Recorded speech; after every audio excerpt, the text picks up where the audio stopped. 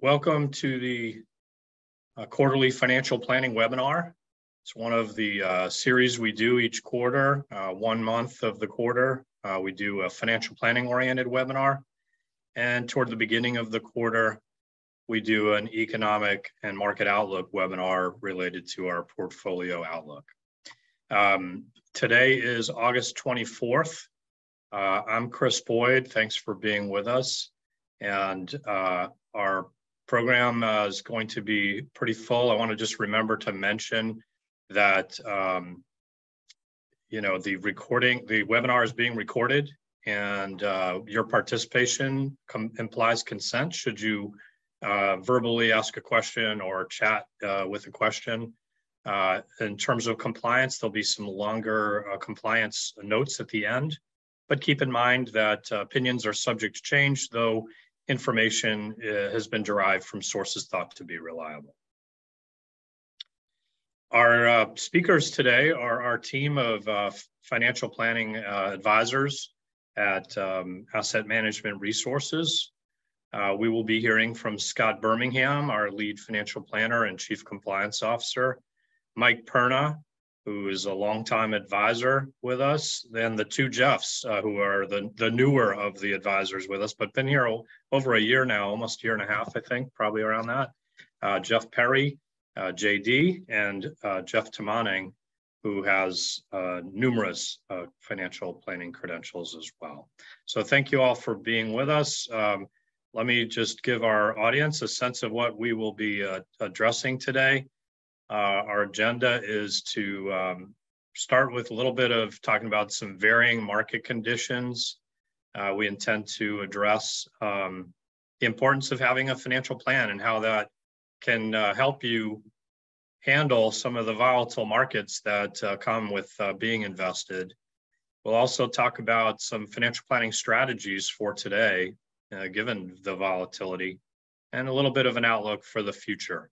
We'll have time for questions at the end, but should you want to ask a question, you are welcome to write something in the Q&A session, as a quick Q&A box. There's also a chat feature, or if you prefer, you can raise your hand, and there's a possibility we'll be able to unmute your sound so you can ask the question verbally. The webinar is being posted to our website and YouTube channel later today. So again, keep in mind, if you are participating, you will be recorded and a part of that. Things can change quickly in the world we're in today. So we encourage you to continue to keep up with our latest thoughts through our podcast and radio show, and that can help keep you current. Thought we'd start with something a little bit entertaining today, a little bit fun. Kathy, our marketing person, said, let's make it a little more engaging. Let's have a poll. So this is going to be the kind of question you're going to have, which of these is, the gray circles is larger? And yes, the panelists can participate. I have a question from one of our panelists that you certainly can. So in any case, that's an example to participate in the kind of questions we're going to have. There's only just a couple of them. We'll do that in just a moment. But here's what you need to do. If you have a cell phone, you can use this QR code, and it'll bring you right to the questions. It'll give you a website to tap. Alternatively, if you prefer, you can go to menti.com and use this code 87417177. Okay, so here's our first question. Which gray bar is longer? And let me just to make sure, if you need a chance to make sure you got a chance to participate, use this QR code. Point your camera on your cell phone at it, tap the button that arises. It'll bring you to the website. You'll be able to participate in the poll right away. Okay, so we've got answers so far. Which of the gray bars is longer? The one in back is so far the winning question. But only 2 participants so far, so I'm a little concerned people might not be able to find it. I'm going to give you the QR code again if you'd like to participate. And in any case, we'll move on if not. So here we go. That's the answer to the first one. There we go. We got a few more. Now let me see if I can get to the next page. There we go. And are the gray lines parallel? Yes or no?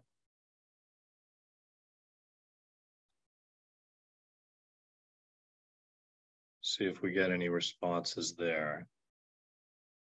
Okay.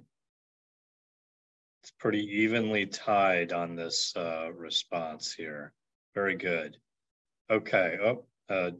No seems to have the consensus. Not a lot of participants, but that's fine. You get the point. What I'm trying to convey here is the idea that sometimes perceptions can mislead us. It appears as though the larger circle is the one on the left.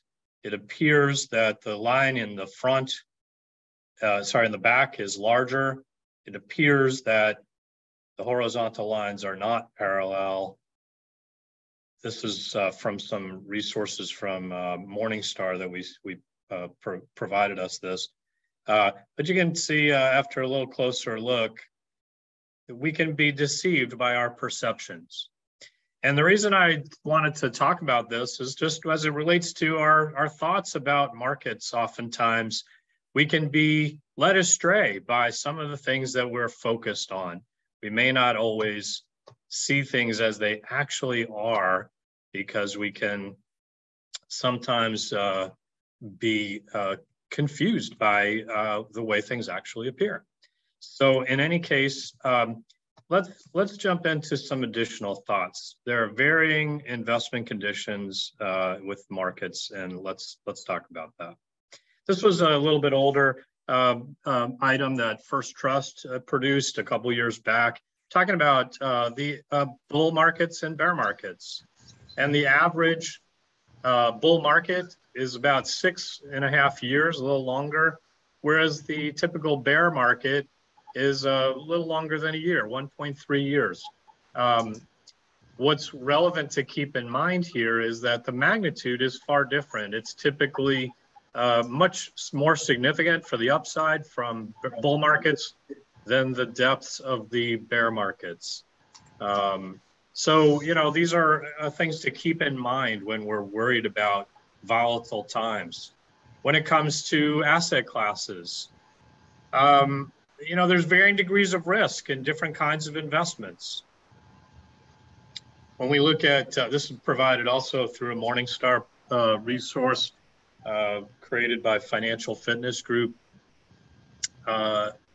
They indicate here clearly that over a prolonged period of time, since 1926 to 2021, through that, small company stocks have averaged over 12%, but the degree of volatility one endures is far greater.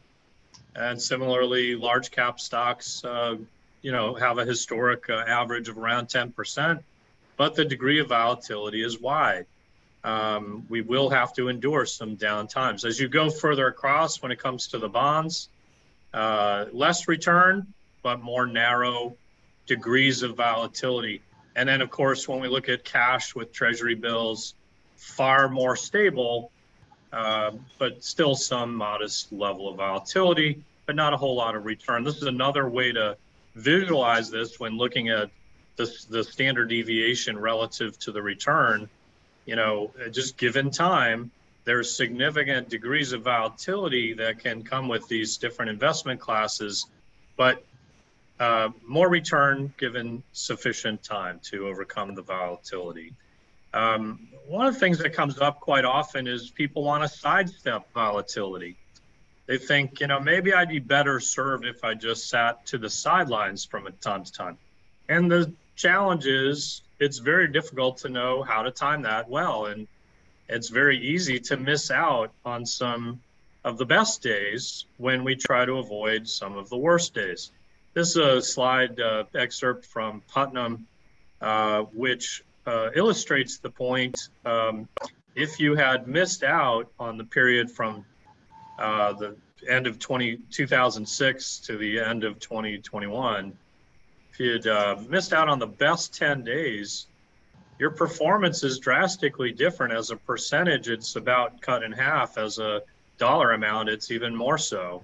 Similarly, if you miss the best 20 days, returns are even more substantially impaired. You get the point as we go through this. Just by missing the best 30 days, you can end up going from significant positive returns to negative returns. It is very difficult to time the market. And we would encourage investors to recognize that, again, this is another Putnam slide, there are inevitably worries that will cause markets to be volatile. There will be always unexpected events that can move markets. But given time, there is a favorable trajectory that has historically been the case. And given time, you're likely better served to ride things out. Now, keep in mind as well, we at AMR, for our discretionary clients, are doing active allocation, and we are taking actions with adjustments on the edges of how to structure your portfolio given varying economic and market dynamics. But we don't necessarily want to be trying to time the market by getting in and out, swing all in, all out. We're trying to do this within the scope of everyone's designed risk profile. Now, I'm going to invite Jeff Perry to join me for the next comment. In addition to perceptions and getting some long-term perspective, there are times when people can be led astray with their more recent concerns. Absolutely, Chris. And psychology plays into the decisions that we make, including our investment decisions. And one of the psychological components to investing is called the recency bias. And that's really just placing too much emphasis on experience events.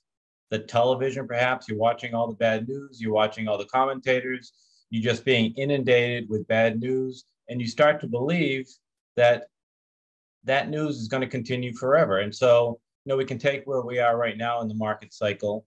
So far in 2022, S&P, as measured by the S&P, it's down 13%. But if you look back, as Chris was indicating on one of the previous slides, to say, for example, in this graphic, the last 5 years, the return annualized would have been 11.58%. So this can be a positive or negative bias. When the market's at the top, you hear everyone in the supermarket almost, all your neighbors saying, boy, the market's so high, I got to get in.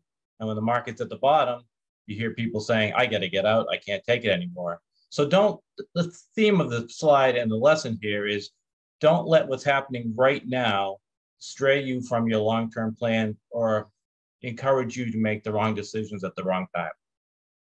I think that's a great point. If you think about only what's happening in the moment, you can be led astray. If you look at things over a longer term perspective, 5 years a good example, looking back, looking forward, you might have a very different approach to things. Let's bring in, thanks, Jeff. Let's bring in Scott Birmingham to talk a little bit about the importance of having a financial plan. Scott? Thanks, Chris. So studies have shown that people who have taken the time to plan a well thought out roadmap for their retirement and have a financial plan in place have a much greater peace of mind around their finances. So they are able to better weather volatility in the market. They know they are prepared for emergencies, unexpected expenses. They have a better understanding of their cash flow and their financial security. And planning helps to reduce overall stress, and essentially helps you address important issues that maybe you wouldn't discuss on your own. So the questions on the right are some of the things we go through with folks. Why are you investing?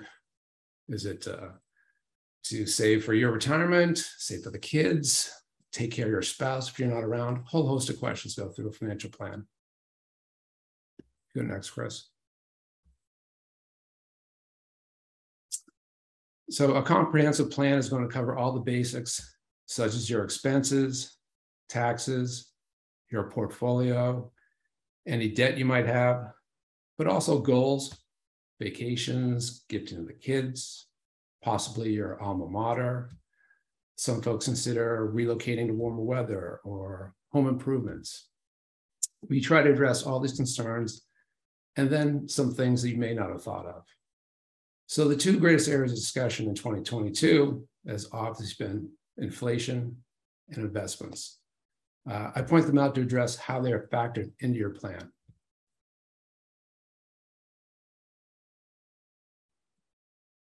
Well, we can stress test a plan a host of different ways, but the primary tool for gauging your portfolio in relation to your income and your expenses is what we call a Monte Carlo simulation. That involves running 1,000 different scenarios, or as I like to express it, running 1,000 different lifetimes. So for example, if you were to retire at 65 and we projected you live to age 95, we would run 1,000 different scenarios for that 30-year period. So the Monte Carlo feature will run random rates of return for your portfolio. Again, that's based on your specific portfolio. So you may be 50% stocks, 50% bonds, 60% stocks, 40%. So it's going to be based on your specific portfolio, which I'll show on the next screen, kind of an example. But the chart on the screen here on the right there is really meant to show the variation of 1,000 different tests. So up and down years, there'll be scenarios where the market does great within that 30-year retirement. There will be average return scenarios in there, and there'll be scenarios with extended negative market years, all to stress test your portfolio. So when I say the simulations are varied, this is just kind of a visual. So your retirement projections might start where the market performs similarly to, say, 2000, where it's down 10% one year, 13% the next year, and 23% the next year. So that might be one simulation. Another simulation, it could be something similar to 2005, where the market was up only 3%, then 13% the next year, and then about 3.5% the next year. So kind of modest. So I was just trying to represent and show you how possibly all these different variations. So these are just three possible scenarios of maybe where your portfolio starts out with, but it's going to run 1,000 of those. And then, of course, inflation is factored into these projections as well. Obviously, today's inflation numbers are extremely high and out of the norm, and I don't need to stress how difficult that can be on your day-to-day cash flow. I included a slide merely to reiterate the effect inflation has on all your expenses in retirement. Even with historically average inflation numbers of, say, 2.5% to 3%, which you'll see on the little graph on the bottom left, you can see your expenses double were you to live into your 90s. And you can see that they'll go up almost 50% over 15 to 17 years. And that's just at average inflation rates. So I've just put in there, one, to say, the effect of inflation, and two, the fact that we are factoring that into your plans. Which leads me to withdrawals and cash flow. In this example, the person needs $90,000 annually in retirement. So we have this person getting a Social Security benefit, which most folks do. After age 72, you're required to take required minimum distributions. That's that RMD box. And then some people also have a pension. So in this scenario, at the start of the year, this person will pretty much know what they're receiving every month for that particular year for their Social Security, RMD, and pension. That's totaling in this scenario about $65,000. In a typical year, the client may be withdrawing that additional $25,000 of need from their portfolio. Normally, that would be coming from a low risk portion of the portfolio, maybe a 30% stock, 7% bond portfolio piece. But in conversations we've had with folks this year, we've been talking to clients about possibly taking money from their liquid cash rather than the portfolio. Now, the market's had a nice recovery over the past month, but it's still down. So this is still a viable conversation. We typically stress that a client have 1 to 3 years of expenses in liquid cash anyways, for emergencies, unexpected purchases. And in this case, maybe using it in a down market year to, instead of pulling money out of your portfolio, you can take money out of cash. This may not work for every client, but if you have the available cash, you may want to consider either replacing or reducing your portfolio withdrawals.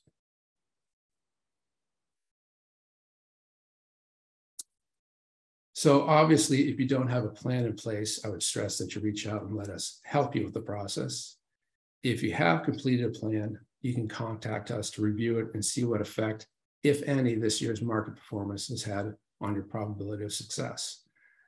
A financial plan is not a static thing where we hand you a 50-page book and send you on your way. Things will change over the course of your retirement, and the plan should be reviewed from time to time. In addition, if you don't have access to our planning program, Right Capital, you can email me and I can provide you access. But every time you open up a program now, you would be seeing a snapshot similar list where your probability of success is updated. You'll see your net worth. You get a basic balance sheet.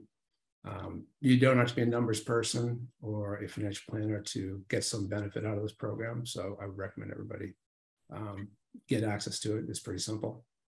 Scott, naturally, it would be reasonable for the snapshot to look a little worse when markets are down and a little better as they recover, though, correct? Sure. So every time you run the simulation, it is doing it from your portfolio apps today. So if your portfolio is up, the numbers look a little better. Portfolio is down, might look a little less, but typically not dramatic moves because, again, we're projecting over a long time frame. Great, thanks. I think we had one other thought here for people to keep in mind just as a consequence of something that had come up recently. Might be a good idea to review beneficiaries. Did you want to comment on that, Scott? Yeah, it was a discussion we had about a client who was expecting to receive an inheritance and account was not set up properly as far as beneficiaries. So Right Capital has this feature in there. So I know we have a lot of clients who have a lot of different bank accounts, accounts with us, 529s, accounts set up for grandkids. And it's usually, this is a small sampling, but sometimes we'll see clients with 20 plus accounts, including bank, savings, CDs, bonds. This is a great place to actually list your beneficiaries and contingent beneficiaries. I know it's been helpful for me. I'll open it up and just being able to see where everything's going, share it with your spouse, share it with your attorney, CPA. It's just a nice little feature that's available to you. So that's really for your own planning. Ultimately, important to keep in mind that you want to make sure that things are current with the custodian or holder of the account, the bank or whatever it might be. Okay, Scott, thanks so much. A lot of good things for us to keep in mind. Let's turn our attention to some financial planning strategies. And to accomplish that, we're going to turn to Jeff Perry and Jeff Tamanang, who will lead us through this section, guys. Well, thank you. Off of what Scott was saying, he alluded to having some money, some liquid money that during times of high recession or high inflation or just down markets generally, if you're taking withdrawals to meet your cash flow needs, if you're taking withdrawals from your retirement assets, from your investments, and the market's down, it's not an exciting time to be taking money out of your investments when the market's down. So we highly recommend you have a liquidity bucket. And no, we don't want it in a glass jar, but we do want you to have money put aside. If you're in retirement, 1 to 3 years of money that's in short-term instruments that is very liquid, you can get at it when you need it, and you won't be taking your money from your investments during down markets. And the general rule for people who are working, still saving, we want you to have a 3 to 6 month emergency fund in place. But if you're a retiree, we want you to have that 1 to 3 years of your expenses set aside. And you know, the size of your emergency fund, the size of your liquidity fund if you're in retirement is really personal, and we can help walk through that as we do your financial plan and we see what your income is, what your monthly costs are, how much assets you have generally, dependents, and your lifestyle. What type of lifestyle do you want? The general message is even when you're working, have an emergency fund for those unexpected things. And when you're in retirement, have that liquidity fund, which is like an emergency fund, but it's there for you to draw from during these ups and downs of the market when the market is down. So think short-term for liquidity buckets. And examples of short-term where you want to park your money is money market accounts, maybe high yield savings, short-term bonds. We know these offer a low level of return, and it's not real exciting to put, if you're retired, 1 to 3 years of money in a low area of return opportunities, but it's worth it having a highly liquid and flexible account that you can get to very easily when you need it.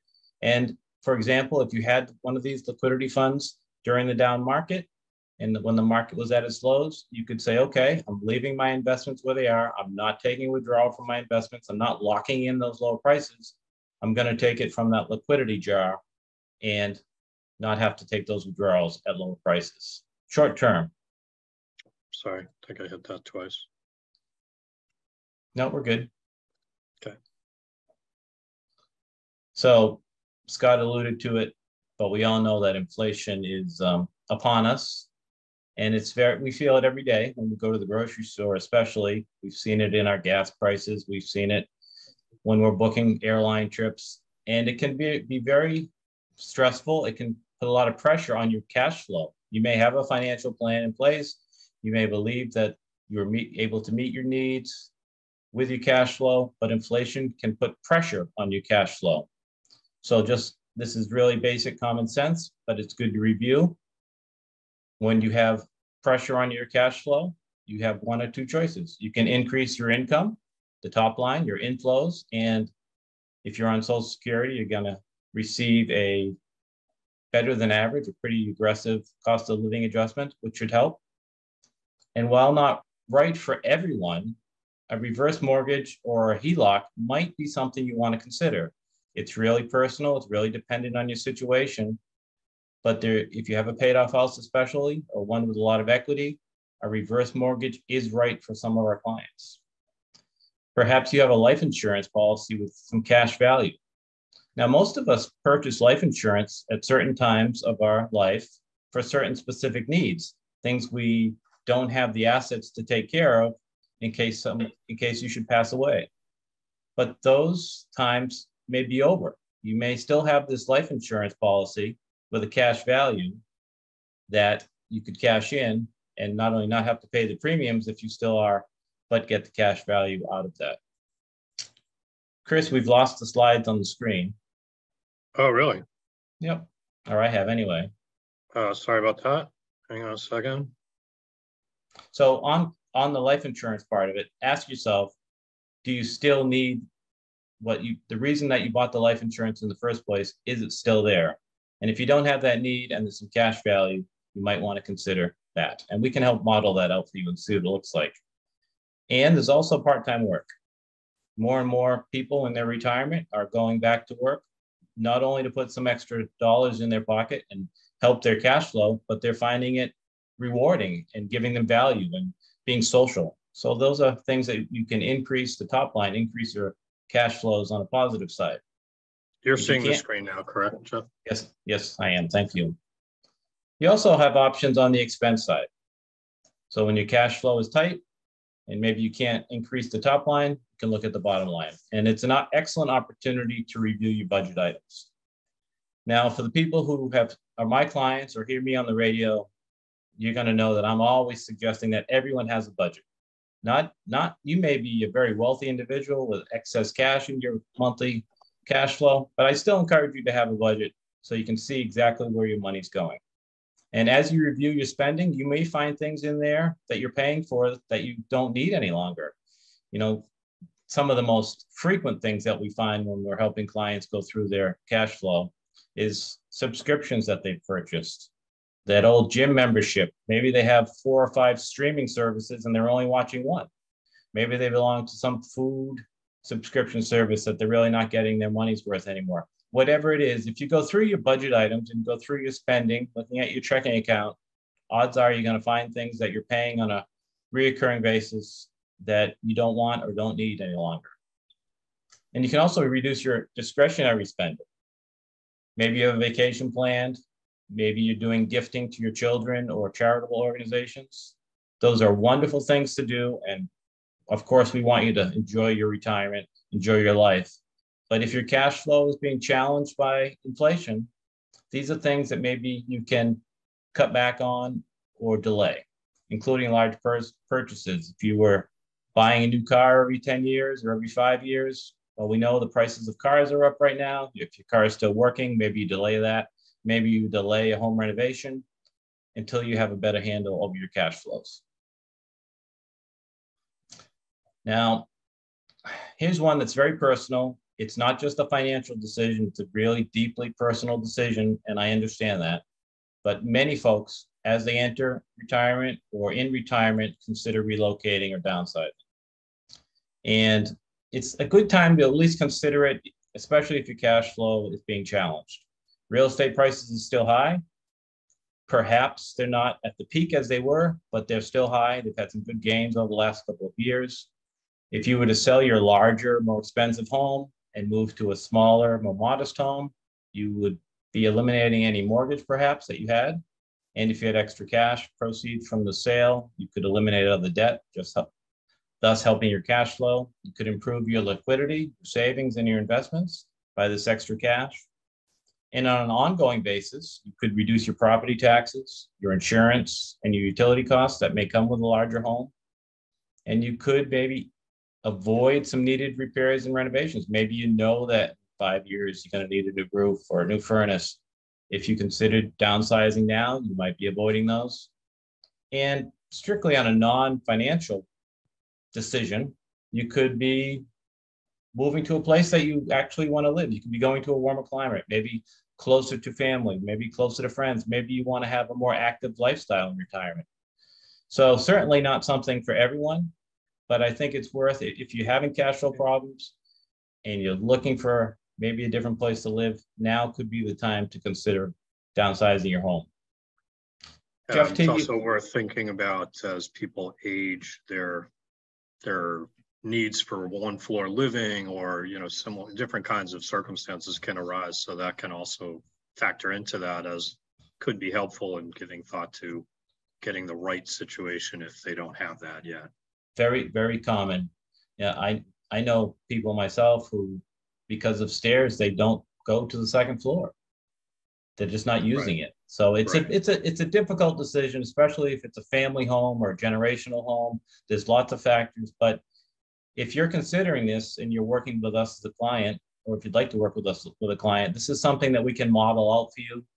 Get a good handle of the cost, the benefits, the downsides to it. It's worth a discussion if you're in that type of situation. Jeff T., you want to take it from here? Sure. Thanks, Jeff. I think one of the things with interest rates rising since the beginning of the year, I think it's important to be aware of any loans that you may have that have variable interest rates. And these could be credit cards on which you're carrying a balance, other personal loans, or even an adjustable rate mortgage. So just make sure to read the terms of your loan agreement to understand how the rate is set.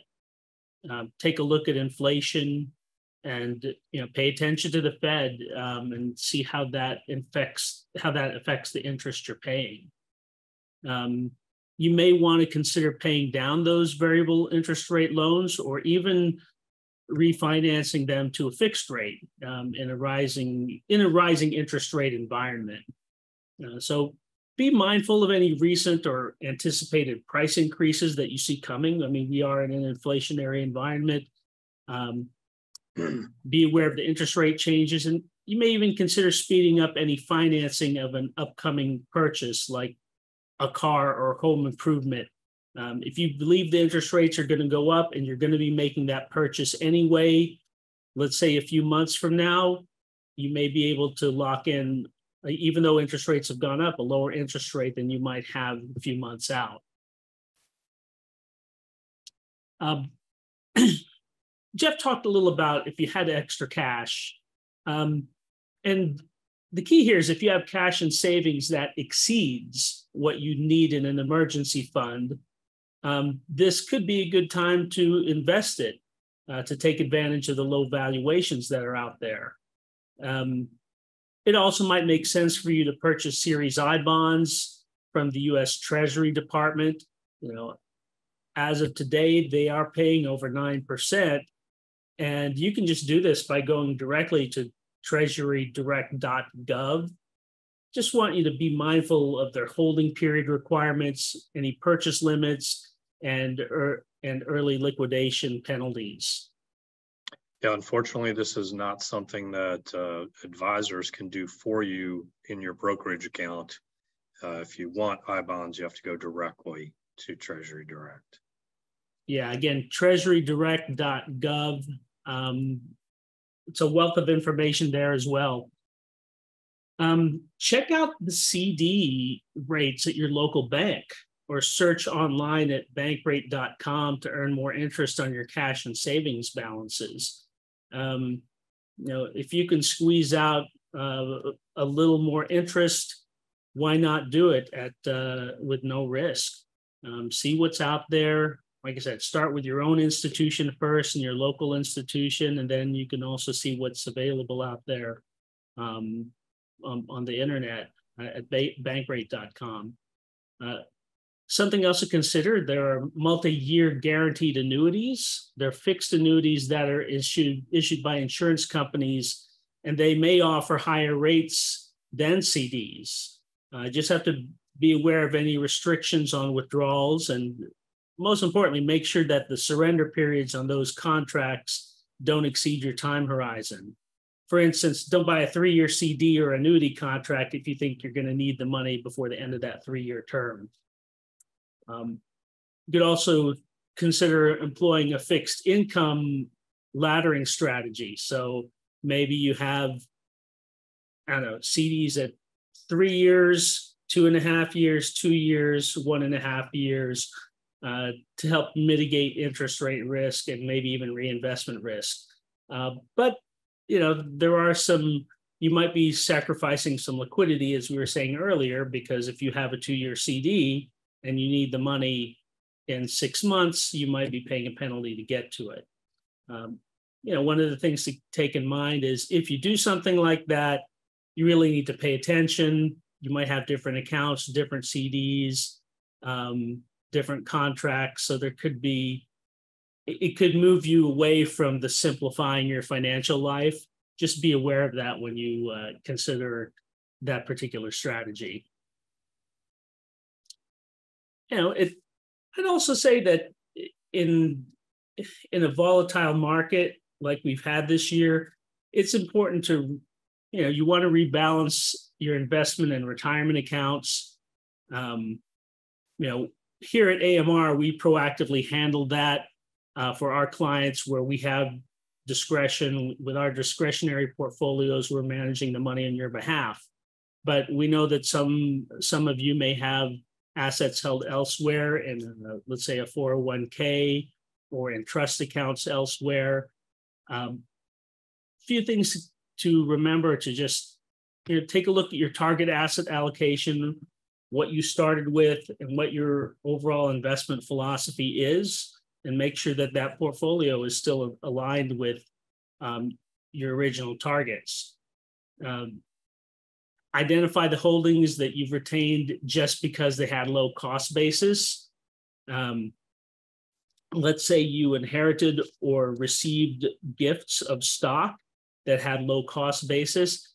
If those valuations are low, if they're down from their highs, this might be a good time to sell them, reduce your position in a particular stock, and you'll realize lower gains, and you might be able to reinvest those assets and further diversify your investments. You can also harvest short-term losses, selling securities at reduced capital gains. what that means is, let's say you had a stock that's down, let's say 20 points off the high, and then you're able to sell that, perhaps realize the loss from where you bought it, and then write off that loss. But you have to be aware of what are called wash sale rules. And there is a $3,000 ordinary income offset limit on those capital losses. But if you have any other questions, please reach out to us. We can go into that in greater detail. But most importantly, I would say, try to be disciplined and take a long-term view, because it's easy in down markets to get nervous and jump off of the boat when you really need to just hold your position and remember that down markets also give you an opportunity to buy those shares at a lower value.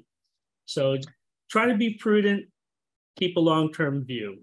And To your as I point, said Jeff, earlier, these are I'm sorry. things that we do here at AMR for you. Yeah, to your point, Jeff, I mean, tax loss harvesting, think of it as a consolation prize, right? It's, you know, you can reposition from a position that's down, perhaps buy a similar alternative to just take advantage of the tax benefit to allow you to realize other positions that have gained considerably, or it can allow you to reposition into another investment. And as you said, these are things we do routinely with our discretionary accounts. A couple of other things. This is a good opportunity for you to make contributions to a traditional IRA, a Roth IRA, or even your company retirement plan. Consider doing this or increasing your contributions, since the market is down since the beginning of the year. When you're doing dollar cost averaging, you're able to buy shares at an average lower value. Do you have a traditional 401k or IRA? If you do, maybe this is a time for you to convert those assets to a Roth IRA. While the market's down, you would pay less in taxes because the market's down. When those assets come back, at least you can realize those gains in the future tax-free. And then also, if your income is decreased, you may have more room in your tax bracket to do those Roth conversions. So let's say your income has gone down from your investments, or because of the economy, maybe your income is decreased, whether it's from your job or other sources of income. Again, you might have more room to do those Roth conversions without taking as much of a tax hit. People considering that kind of a strategy may want to sit down with Scott in our virtually in terms of our financial planning modeling, to see how the benefits might outweigh taxes. Is it worth it or not, as a part of the evaluation of that consideration. We love this slide. The question we often get is, should you pay down or pay off your mortgage? And sometimes what is prudent financially isn't always aligned with what you want in your heart or in your mind. Someone might have a 2.8% mortgage, and obviously that's a rate that is well below the current market levels at this point. And so you're not paying much interest. But if you have that extra cash, you might want to consider paying that off. Not necessarily for financial reasons, but because there's that emotional feel of, getting that debt off of your books and just saying, hey, I own this outright. I own this home outright. And, those are things I just think it's important you should be aware of. Yeah, Jeff, do you have anything to add on that? Well, you're right, Jeff. It's always just not as simple as a math equation. Should be a goal of most people as they're getting near retirement to live debt free. But when you actually put the brain on it, and if you have especially one of those 2-point-something% mortgage rates, and if you're near the end of the amortization schedule, it's really a math problem, and it doesn't always dictate that you should pay off the mortgage, even if maybe your heart wants to. It's really something you should talk to your financial advisor about, and you can model it both ways and make an informed decision. I like to, tell people that there's not necessarily a right answer. One can be driven by the arithmetic. Oh, what'll I be doing with that money? Otherwise, will I get a better rate of return? But sometimes there is just a peace of mind benefit. And I think, again, if we put this into the context of modeling out how it affects the financial plan, is it materially create an impact? If the answer is yes, that's worth considering.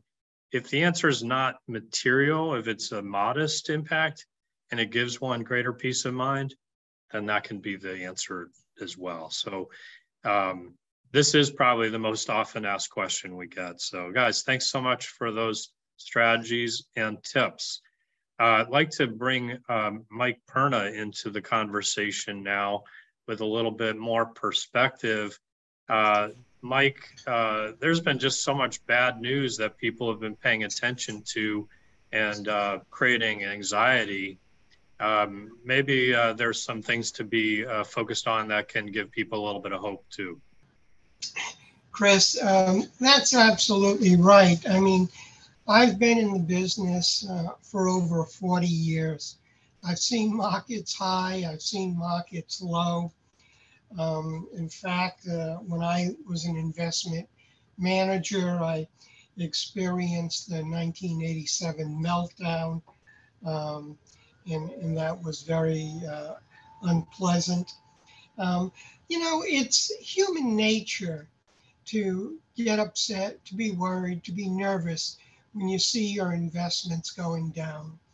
Your investments are your security blanket in this world.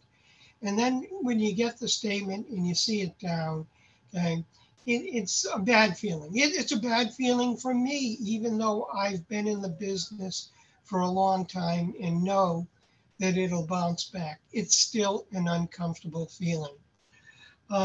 But I make reference to what Warren Buffett said, never bet against America. He wrote in his 2021 letter to shareholders, in its brief 232 years of existence, there has been no incubator for unleashing human potential like America.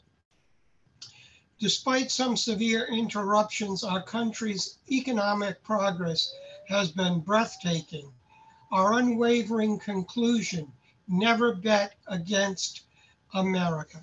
Okay, and I think that's so important and something that I always think of when I start to feel down about the stock market.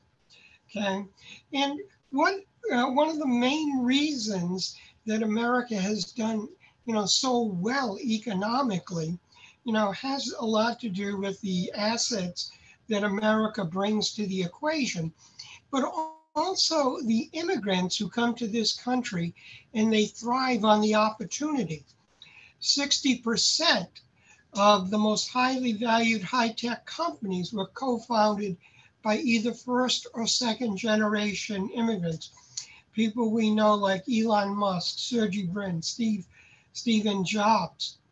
40% of businesses on the Fortune 500 were started by either newly arrived immigrants or their children. And 25% of all companies are founded by immigrants. Immigrants only comprise 13% of the US population. If you ever go to New York City and you walk the streets, or you take an Uber or a cab, chances are great that you're going to be talking to an immigrant. They come to this country, they find opportunity, and they run with it. So what do we have that we can, look at and say, this is why immigrants come, this is why America has survived, and why it has thrived. If we could turn the page here. Okay, because there's a stable government, despite what happened last year in January. We have great research universities, an abundance of raw materials, an extensive transportation system, a highly developed communication network, a history of welcoming immigrants, and may I add, legal immigrants. There's certainly been issues with illegal immigrants. But there's also a can-do spirit, okay, that this country has been imbued with. So what does the future look like? Okay. We're on the cusp of the greatest breakthroughs in the history of the world. Biotechnology in the Boston area, Harvard University has purchased much of Alston, which is a part of Boston, and they're building lab spaces there. This is happening in Providence and New York and all over the country. Okay, biotechnology in the future will dwarf whatever high technology has been able to accomplish. There's artificial intelligence, electric vehicles, driverless automobiles, alternative energy sources, robotics, infrastructure upgrades, climate control innovations, space travel. These are all things we're on the cusp, okay, of developing further. So there's so much opportunity and so much going for the future that I go back to what Warren Buffett said, don't bet against America. Mike, thanks for that perspective. I think, it's important for us to sometimes we get caught up in looking at all the anxieties in our midst, that it's helpful to have a little bit of that enthusiasm and optimism about what the future holds for the economy and for investors long term. With that, please go ahead. Yeah, I was just going to say that even in the current situation where inflation has been, a nagging problem, the economy has still done well. Okay, companies are still making money. Unemployment is still low. Okay, so I think once we get past this inflation bugaboo, things are going to be looking a lot brighter. I totally agree, and we certainly hope that happens quickly. Let's use this opportunity for some questions from our audience and our participants. Thank you for being with us throughout the commentary. If you'd like to ask a question, there's two ways to do that, three ways really. You can write a Q&A in the Q&A section. You can write something in the chat area, or you can raise your hand if you'd like to ask your question verbally. With that, let me turn our attention to Scott Birmingham. We did have a question from David, who said, how does the Monte Carlo scenario analysis deal with surprises and tipping points where the financial system goes from one state to a new unforeseen one? I have been taking an online course in the systems thinking and scenario analysis where the instructor focuses on climate change responses and our natural and socioeconomic systems. So the idea of there are these black swan events or unforeseen things that may not be accounted for in a Monte Carlo scenario, correct? I'm going to answer that a few different ways. So if we're talking like an event of 2008 financial crisis, there are fat tail scenarios where that is an extreme example, but that can be factored into those 1,000 simulations. If you're thinking, and I think this question may be more of a long-term scenario, so also it'll throw in timeframes of, say, the stock market crash of 1929 and the 10 years after that, or from 2000 to 2009, which had essentially an annualized negative return referred to as the lost decade. That can also be factored in your Monte Carlo scenario, because I think I think in this question, you're thinking climate change, how that might affect our financial systems and markets and growth. And then I'll add the third way, I'll kind of answer that. Back in December, we went in and reduced our projected future returns per asset class. So client could have large cap value, small cap, international, whatever it may be. And there's kind of median returns assigned to each. We went in thinking that going over past historical numbers, they were a little too robust looking forward. So we went in and slightly reduced all of those returns so that we would get a more conservative projections for clients. So there's multiple different ways it's projecting there, but the Monte Carlo does take care of big events and then extended down time frames. I hope that answers the question. Very good, thank you. I don't know if anybody else had anything they wanted to add to that. Feel free to chime in if you do. Again, if you have a question, please type it into the Q&A area at this time. David, I hope that answered your question. I think the bottom line is there are things we cannot plan for or project. Certainly that may be the unforeseen. We make certain assumptions and in the way we do our modeling.